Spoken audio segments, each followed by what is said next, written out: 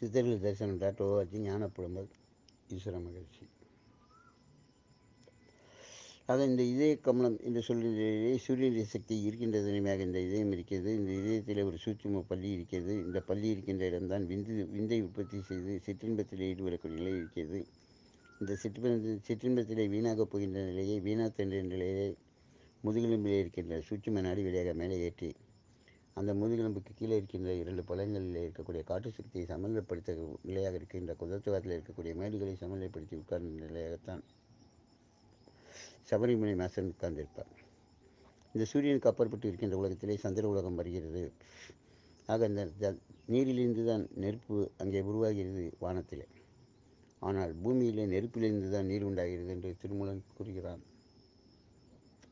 இந்த நீர் உண்டாவதற்கு காரணமாக இருப்பது புளிப்பை கண்டால் புனல் உறும் என்று திருமூலன் கூறுகிறார். இந்த புளிப்பு சக்தியாக இருப்பது புளியாக இருக்கிறது. அது மாங்காய் புளியாக இருக்கிறது. இதுவே நாம் உபயோகிக்கின்ற புளியாகவும் இருக்கிறது. மங்குகின்ற காலத்திற்கு மாங்காயாக்கும் பொங்குகின்ற காலத்திற்கு புளியாக்கும் என்று சொல்லி வைத்தார்கள்.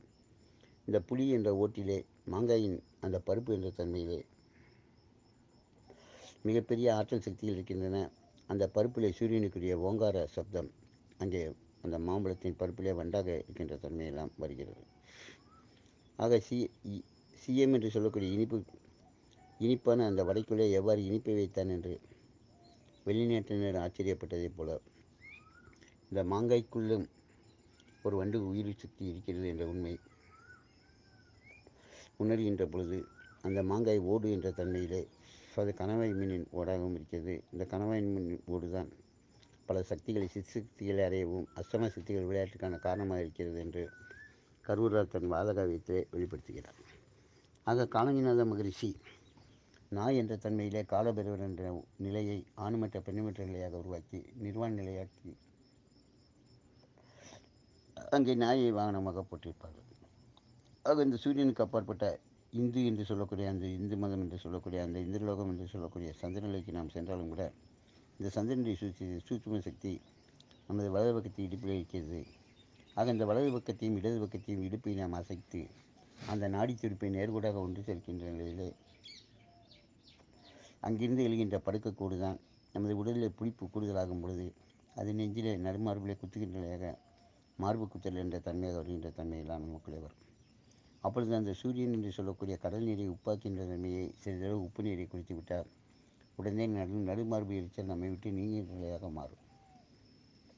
இதே சோடா என்ற தன்மையிலும் அந்த கரிப்பொருள் இருக்கிறது. பிரம்ம நிலத்துக்கு அதிபதியாக இருக்கிறான்.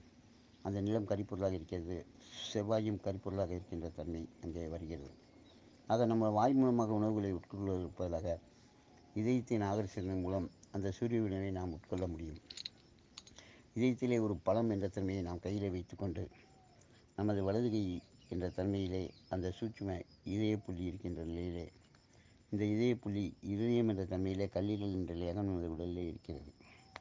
இந்த கல்லீரல் என்ற தன்மைக்கு தான் நமது 2 கால் பெருவிரல் வழியாக உள்ளே செல்கின்ற தன்மை. பல கொக்கி புழுக்கள் நாடா புழுக்கள் உள்ளே செல்கின்றன. இவை கல்லீரலை தின்று தஞ்சமடைகின்றன. கல்லீரல் அதை நீ இதயத்திற்கு செல், இதயம்தான் இந்த உடலை இயக்கின்ற நாதமாக இருக்கிறது, உனக்கான ஆசிகளும் உனக்கான உணவுகளும் உணர்வுகளும் அங்கே கிடைக்கும் என்று அனுப்புகிறது. இதயம் அதை நுரையீரலுக்கு அனுப்புகிறது. ஒரு தண்ணீரிலே நுரைத்தன்மை வந்தால் தான் அது மென்மையான நீராக இருக்கும். நுரைத்தன்மை வராவிட்டால் அது கன நீராக மாறிவிடும். அது அணுக்களை பிறக்கின்ற தன்மையாக செயல்படுகின்ற நிலை வரும். நமது உடலில் இருக்கக்கூடிய சளியிலே நுரையாக வந்து அந்த சளி நீர்த்தன்மையாக வெளிப்பட்டு விட்டால் நமது உடல் நன்றாக இருக்கிறது என்று பொருள். அதுவே திடத்தன்மையாக கெட்டியாக பொருளாக வெளிப்படுகின்ற தன்மை வரும்பொழுது நமது நுரையீரல் வெடிப்பதற்காக காத்திருக்கிறது. அங்கே கன நீர் உருவாகி இருக்கிறது. அந்த நுரையீரலில் இருக்கக்கூடிய பல சிற்றர்களிலே அது புற்றாக மாறுகிறது.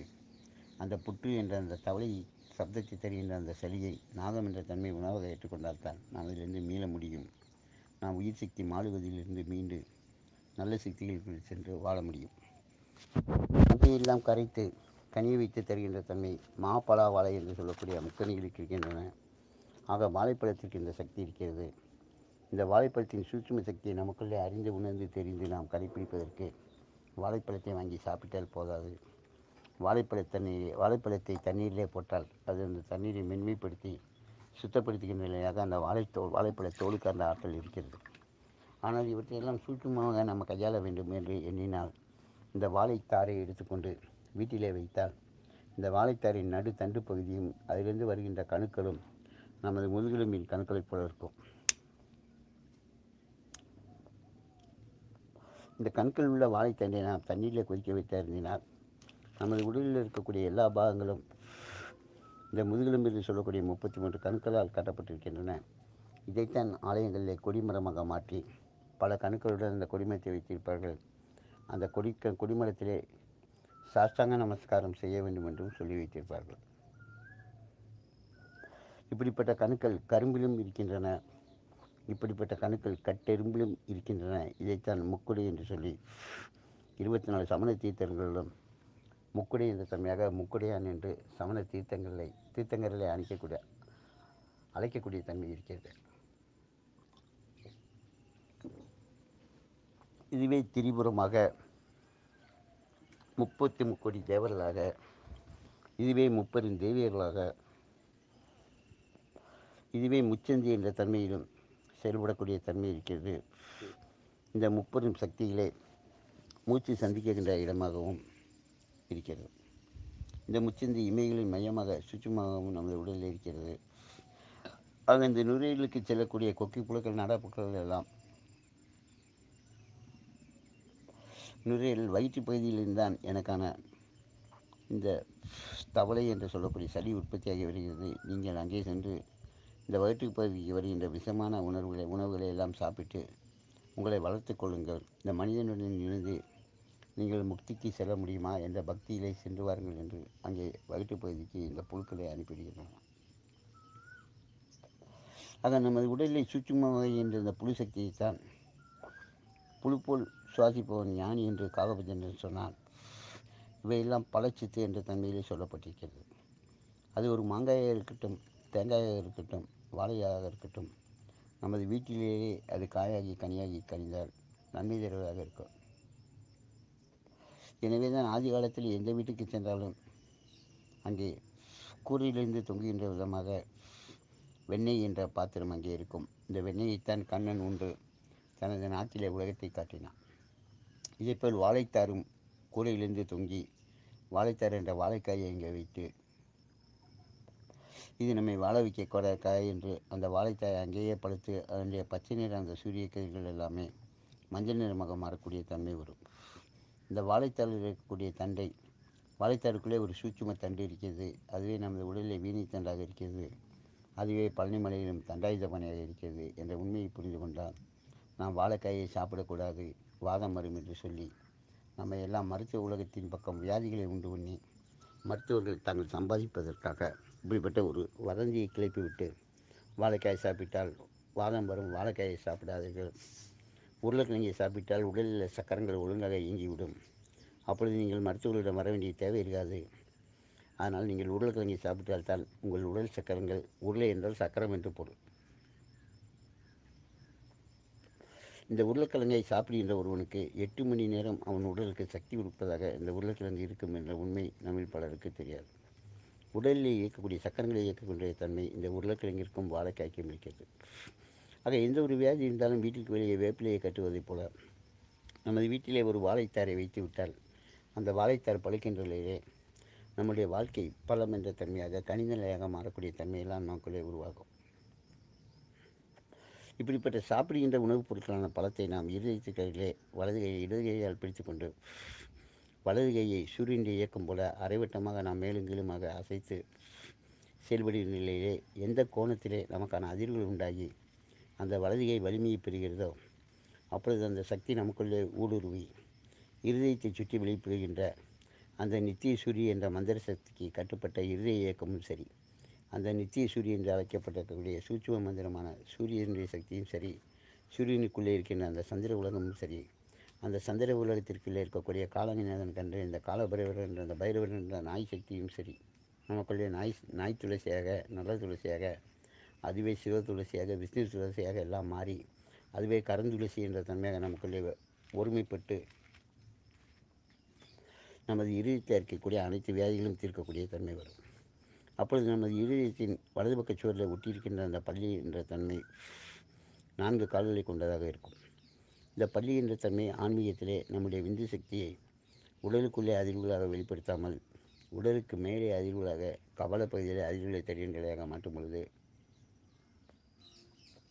அதுவே பேரின்பமாக மாறி எழும் இச்சைகளை அடக்கி பேரிச்சை என்று சொல்லக்கூடிய பேரின்ப வாசலை திறந்து காட்டி பரமத வாசலுக்கு நம்மளை அழைத்து செல்கின்ற நிலைகளெல்லாம் செயல்படக்கூடிய தன்மை உண்டு.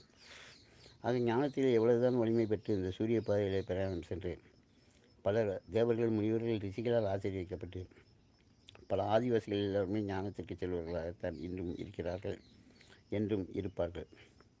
இந்த ஆதிவாசிகள் எல்லாம் ஜோதியை வாசியாக்கி தங்களுக்குள்ளே நுகர்ந்தெடுக்கக்கூடிய தன்மை பெற்றவர்களாக இருக்கிறார்கள்.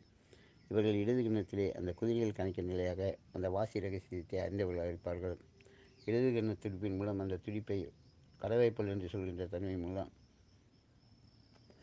உயிர் சக்திக்கு பாதாதி கேசமாக தந்து அந்த விந்து சக்தியை ஒளி சக்தியாக மாற்றி அதையே உதிக்கின்ற செங்கதில் உச்சி திலகமாக தங்களுக்குள்ளே மாற்றிக்கொண்டு இத்தென்ற விலைகளை அலைகளை வெளிப்படுத்தக்கூடிய தலை என்ற தன்மையிலே செயல்பட்டு சிரஞ்சீவியாக என்று மாறக்கூடிய தன்மையிலே செயல்படக்கூடிய தன்மைகள் எல்லாம் உண்டு. ஆக இந்த உலகத்திற்கு அப்பாற்பட்ட அந்த நாய் என்ற தன்மையிலே செல்லும் பொழுது அந்த சூட்சும நாய் நமது துணைப்பகுதியில் இருக்கக்கூடிய பல்வேறு சாப பாவ விமோச்சனங்கள் எல்லாம் கலந்து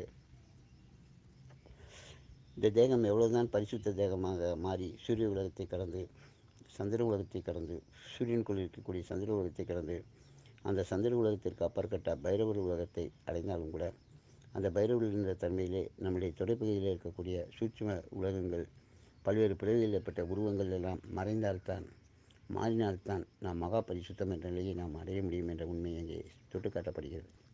இதற்கு அப்பாற்பட்டு வருவதுதான் நாக உலகமாக இருக்கும் என்று எண்ணுகிறேன்.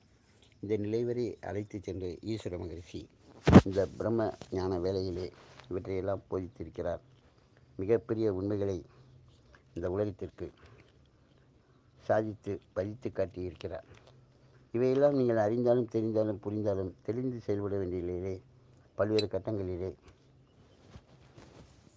நாம் பல்வேறு சோதனைகளையும் வேதனைகளையும் நமக்குள் அனுபவித்தாலும் கூட இவையெல்லாம் வழி என்ற தன்மையாக ஏற்றுக்கொள்ளாமல் ஞானத்திற்கான வழி, இவை பரவசத்திற்கான வெளி என்ற தன்மையிலே நாம் செயல்பட்டால்தான் ஒளிந்திருக்கும் இந்த ரகசியங்களை நாம் உணர்ந்து கொள்ள முடியும்.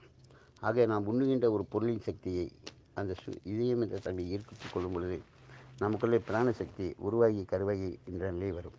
நம்மில் பலருக்கும் பிராணசக்தி உள்ளே செல்வது கிடையாது. உயிர் சக்தி வெளியே சென்று கொண்டிருக்கிற நிலையாக தான் பலரும் வாழ்ந்து கொண்டிருக்கிறோம். எனவே தான் 70 வயதாகி பூர்த்தி செய்து அந்த 70 வயதுக்கு மேல் உடல் திசுக்கள் மீண்டும் வளர்கின்ற தன்மை உடலிலே உண்டு என்று விஞ்ஞானிகள் கூறுகிறார்கள். இவ்வாறு 3 முறை அந்த 70 வயதிலே நாம் உயிர் திசுக்களை நம்மை வளர்த்துக் கொள்கின்ற நிலையாக செயல்படுகின்ற நிலை வரும் பொழுது குறைந்தது 200 வருடம் 210 வருடம் நாம் வாழ முடியும். இந்த உண்மையெல்லாம் காஷ்மீர் பகுதியிலே இன்று பாகிஸ்தான் எல்லைக்குள்ளே இருக்கக்கூடிய நகரத்தில் இருக்கக்கூடிய மக்கள் தினசரி மலையிலிருந்து கீழே இறங்கி மேலே செல்கிறார்கள். இந்த கீழே இறங்கி மேலே செல்கின்ற நிலையிலே அவர்களுக்குள்ளே இந்த பாதாதி கேசம் கேசாதி பாதம் என்று சொல்கின்ற நிலையாக தாவரங்கள் தங்கள் தண்டுகள் நிலையிலே வளர்வழியிலே எவ்வாறு மேல் நோக்கி சுவாசித்தும் தேய்விரையிலே கீழ் நோக்கி சுவாசிக்கின்ற நிலை அவர்கள் உடலுக்குள்ளே இயற்கையாக வரும்பொழுது அவர்கள் குறைந்தது 200 வருடம் வாழக்கூடிய தன்மையாக இருக்கின்றார்கள் என்ற உண்மையை இன்று வரை விஞ்ஞானிகள் ஆராய்ந்து செய்துதான் கொண்டிருக்கிறார்கள். இந்த உண்மையை அவர்கள் உணர்ந்தவர்களாக இல்லை. ஆக இந்த மேல் நோக்கிய கீழ் நோக்கிய சுவாசத்தின் சக்தி இருக்கின்ற தன்மை இதே பகுதியிலே இதே கமலமாக இருக்கிறது. இதை அடைவதற்கு பழங்களை கையில் வைத்துக்கொண்டு அந்த 101 சூரிய ரஜ்மிகள் என்று சொல்லக்கூடிய நாடி இதயத்தை சுற்றி இருக்கிறது. இந்த 101 நாடிகள் வழியாக சூரியனுடைய சக்தியை நமது உடலில் இணைத்துக் கொண்டு வானத்தில் இருக்கக்கூடிய சூரியனிலிருந்து வெளிப்படுகின்ற அந்த இடப்பக்க சுழற்சியை நமக்குள்ளே உள்வாங்கும் பொழுது அங்கே சந்திரன் வெளிப்பட்டு பூர்ண சந்திரனாக என்றும் பௌர்ணமி 30 நாளும் பௌர்ணமி என்ற தன்மையாக நமக்குள்ளே அவன் காட்சி தந்து நமது மனமொழிய கோஷத்திலே மனோன்மணியாக ஆட்சி செய்து அதுவே மனோரஞ்சித மலராக மாறி வாசம் வருகின்ற நிலையாக சீனிவாசனாக சபரிமலை வாசனாக எல்லாம் நமக்குள்ளே ஜலகண்டேஸ்வரனாக ஜலபதியாக வருகின்ற தன்மை அங்கே வரும். சித்தர்கள் தரிசனம் .org ஈஸ்வரப்பட்ட மாமகள்.